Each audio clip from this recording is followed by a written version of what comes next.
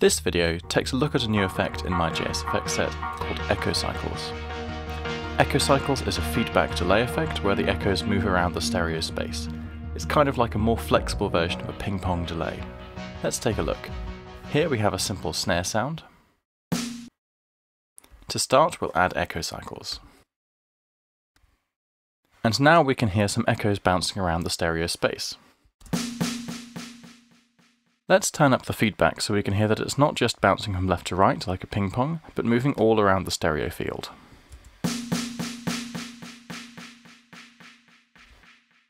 First, let's look at the stereo section up here. These two dials control how echoes move around the stereo space.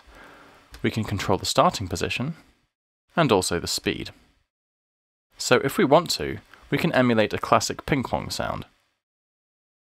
This display on the right shows the echo pattern. Each row represents an echo with two circles to show the stereo width. We can see here that the echoes are now alternating between left and right.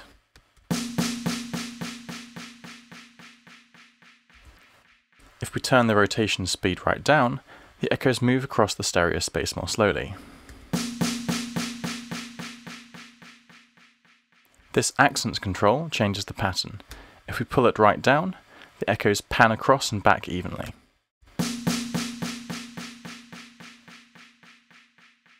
If we turn it right up, it pans slowly from one side to the other and then quickly back again. It also introduces some amplitude variation, so the quicker return sweep is quieter too. The display on the right shows this by changing the relative size of the circles. This amplitude variation is also useful when the rotation is faster, because it produces a subtle rhythm within the echoes.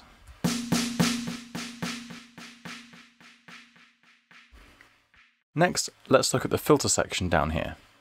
This section adds a subtle bandpass, which allows some frequencies to echo on for longer. You can control the strength of this filter using the strength dial here. This filter is inside of the feedback loop, so each echo is more filtered than the last one.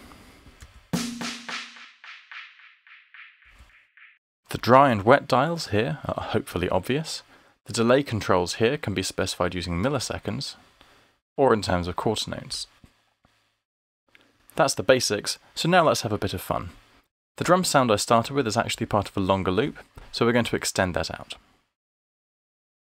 When we play it now, we get a complex rhythmic mixture, but it's quite busy and muddled.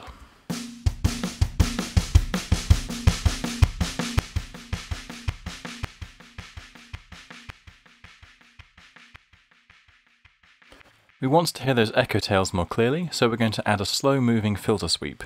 First, we add ReaEQ ahead of our echo cycles effect. And we set up a low-pass filter with a bit of a peak on it. We want this filter to move around, so we'll just wiggle this frequency control, and now when we go to params, it shows the frequency as our most recently touched parameters. Let's select parameter modulation here, and we want a low frequency oscillator.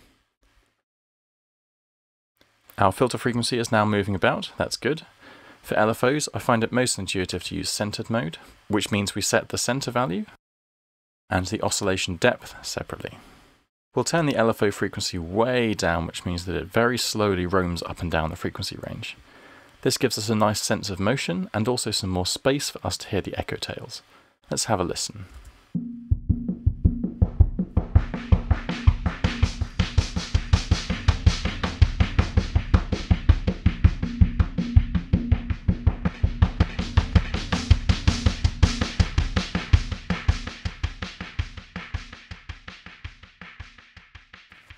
Echo cycles is particularly useful when used with other effects and synths.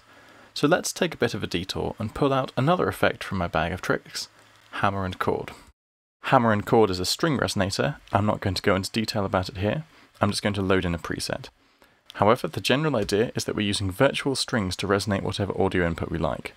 So our drum sounds turn from tuneless percussion into the impulse being used to pluck or hit a string. As you can see, we've added a track with some MIDI in it. It's just some chords being held down. All the rhythm is going to come from our drums. So let's listen to our drums again.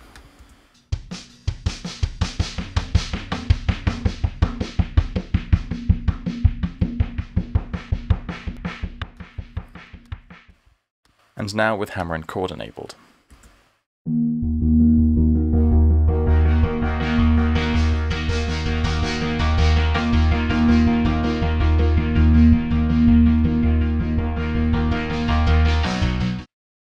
To polish off, let's use Springbox to get some ambient space in there.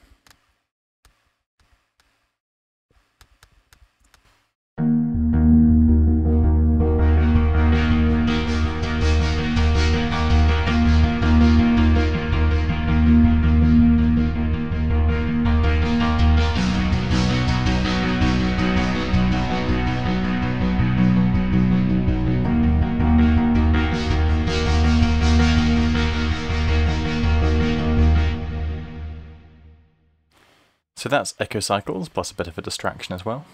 Echo Cycles is relatively simple, but I hope you find it useful. There are instructions for how to install it in the video description, as well as links to some presets. I'm making videos for my other effects as well, so do check those out, or subscribe for future ones, and have fun making music.